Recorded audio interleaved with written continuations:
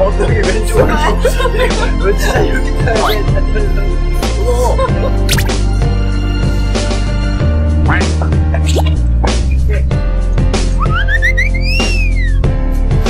너도 왼쪽이 안 돼. 너무 어떡해요. 짝사랑 좀.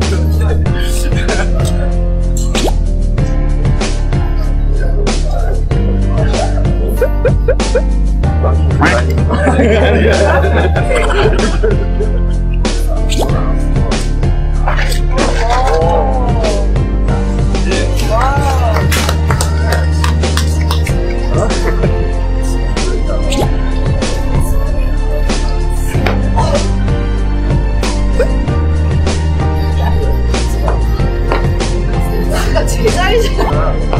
아니 그게 아니라 근데 이게 테스트인 거야. 아니 그러니까 나연이가 오는데 누나의 몸을 통화시킬 수가 없다. 그러니까 내 몸을 통화시키니까 나는 그런 성품이에 짝사랑아.